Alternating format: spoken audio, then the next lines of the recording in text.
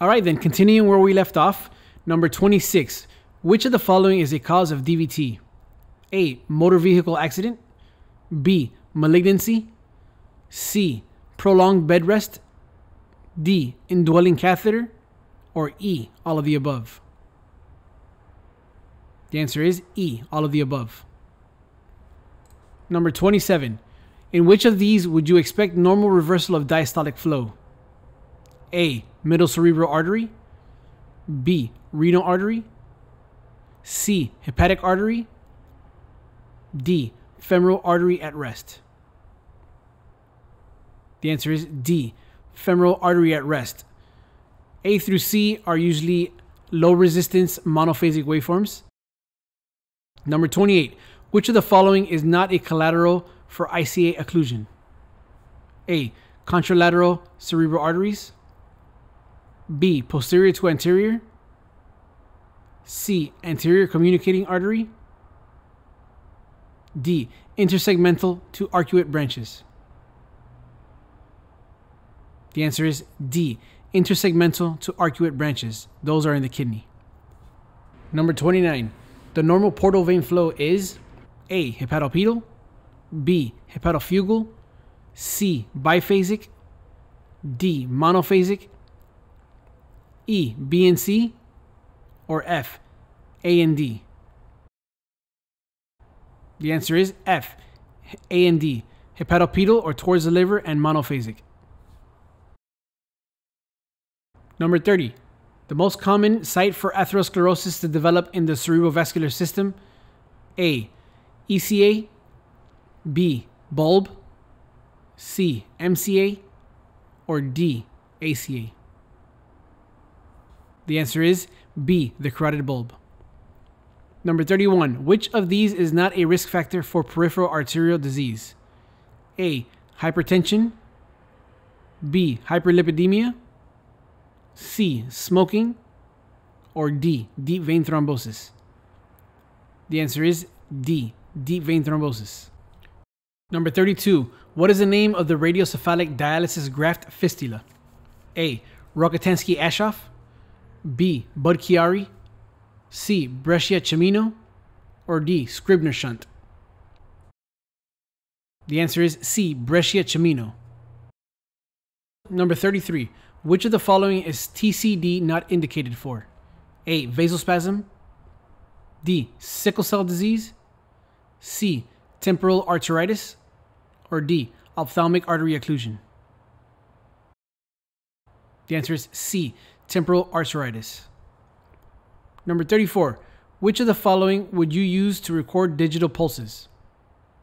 A. Duplex ultrasound. B. Continuous wave Doppler. C. M mode. D. B-flow. Or E. Photoplethysmography. The answer is E. Photoplethysmography or PPG. Number 35. While performing a carotid Doppler, you notice reversal of flow in the left vertebral artery. Where would you expect to see an abnormality? A. Right common carotid. B. Left internal carotid. C. Proximal left subclavian artery. D. Proximal right subclavian artery. The answer is C. Proximal left subclavian artery. Number 36. In non-imaging TCD, the angle of the beam is assumed to be A. 60 degrees. B. 40 degrees. C. 20 degrees. Or D. 0 degrees. The answer is D. 0 degrees. Number 37. Patients with peripheral arterial disease have which of the following skin changes? A. Pallor on elevation. D. Dependent rubor. C. Shiny scaly skin. Or D. All of the above. The answer is D. All of the above. Number 38. What artery are you trying to identify by doing the temporal tap? A. Internal carotid artery.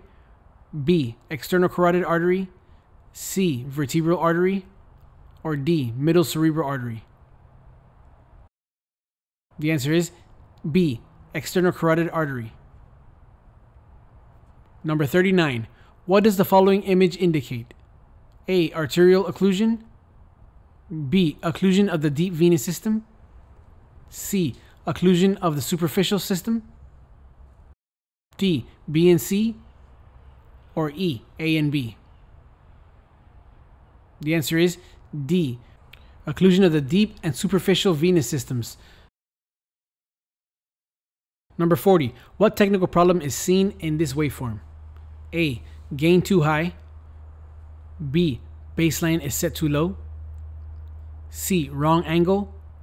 Or D. Aliasing. The answer is D. Aliasing. You can see the peaks of the waveforms wrapping around and coming under the baseline. Number 41.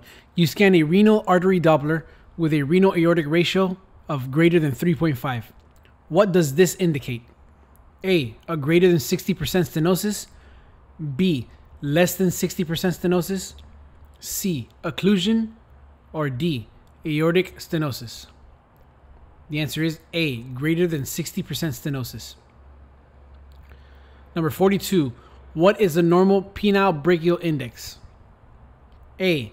Greater than 0.5. B. Less than 0.5. C.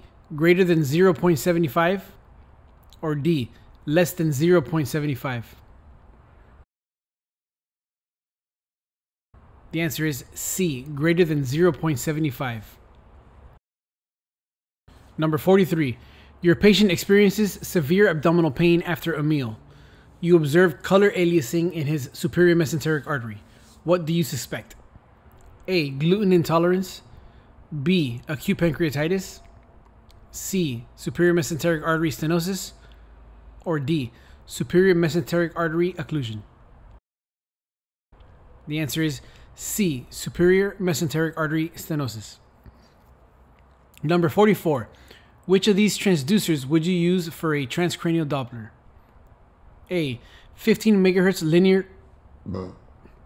B. 6 megahertz curvilinear. C. 2 megahertz phased array. Or D. Endocavity probe. The answer is C. 2 megahertz phased array transducer. Number 45. Your patient complains of postprandial pain and weight loss. His spectral Doppler velocities are 350 centimeters per second in the celiac artery. What do you suspect? A. Gastritis. B. Occlusion. C. Median arcuate ligament syndrome. Or D. Cancer. The answer is C. Median arcuate ligament syndrome. Number 46. Pulmonary embolism is best diagnosed with which test? A. Ultrasound. B. CT angio. C. Electrocardiogram. Or D. X-ray. The answer is B. CT angio. Number 47. NASIT, or the North American Symptomatic Carotid Endarterectomy Trial. What a mouthful. Indicates carotid endarterectomy in what finding? A. Greater than 40% stenosis. B. Greater than 50% stenosis. C. Greater than 60% stenosis. Or D. Greater than 70% stenosis. The answer is D. Greater than 70% stenosis. Number 48. The TCD window used to Doppler the basilar artery is A. Temporal. B. Occipital. C. Orbital. Or D. Frontal. The answer is B. Occipital.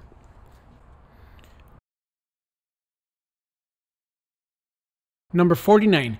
Which of the following is not an upper extremity vessel? A. Basilic vein. B. Cephalic vein. C. Brachial vein. D. Basilic artery. Or E. Radial artery. The answer is D. Basilic artery. There's only a basilic vein. Number 50. While scanning a renal transplant patient, you observe low resistance in segmental arteries. This is A. Rejection. B. Stenosis of the donor renal artery. C. Renal vein thrombosis. or D, normal? The answer is D, normal. Well, this concludes the second set of 25 questions. Please stay tuned for the next set. Thank you and take care.